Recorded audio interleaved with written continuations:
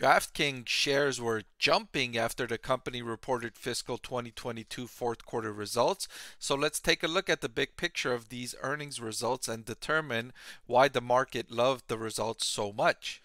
Revenue increased by 81% to 855 million, mainly driven by new markets. If you're not aware, DraftKings is an online gaming company, so it must get approval before it's allowed to enter new states. So it needs to get approval state by state by state.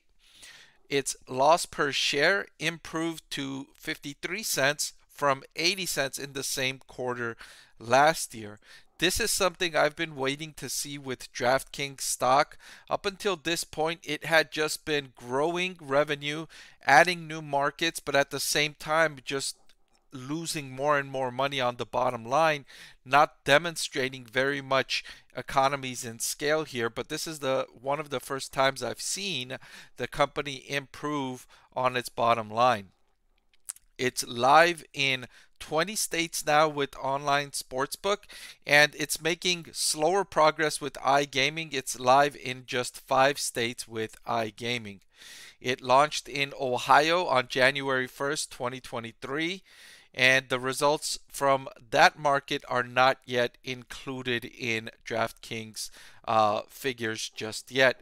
And one more thing to recall is that between the third and fourth quarter, DraftKings experienced a devastating loss when it tried to legalize sports betting in California. It put the measure on the ballot, and voters in California resoundingly rejected the measure, making it less. Not only was it rejected, but it was rejected by a wide margin, which makes it less likely that it's going to get passed anytime in the near future. So 2023, California could be off the table. Maybe in 2024 or 2025, DraftKings could think about getting into California market with sports betting. Now, California is a huge market, and DraftKings would love to be in that market, but it's a difficult market to get into because of all the existing constituents in terms of gaming operators. California has a lot of card rooms, Indian casino, tribal casinos, horse racing tracks, that all of those three work to block any kind of new gaming coming into the state, because of course that would be taking away customers from their own establishments, and they don't want some newcomer to come in and take market share. They launched the sportsbook and iGaming in Ontario, Canada in May of 2022.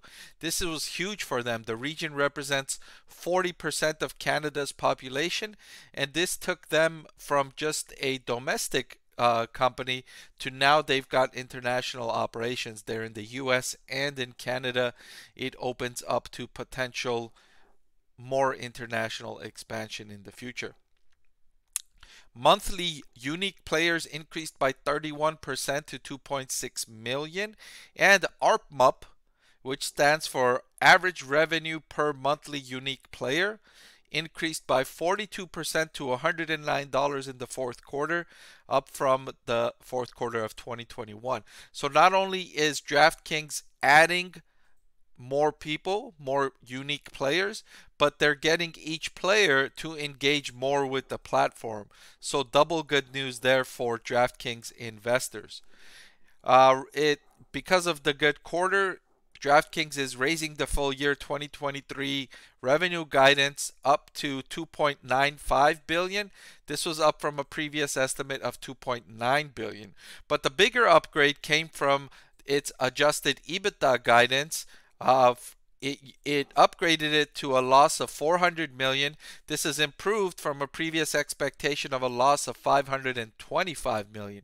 So a much bigger improvement in adjusted profitability compared to the revenue line item. So overall, really good news for DraftKings stock investors. Now, DraftKings, I had DraftKings as not a stock to buy for 2023. My recommendation was that the company was growing revenue fast, but it was losing a lot of money, and so for investors to wait before purchasing this stock.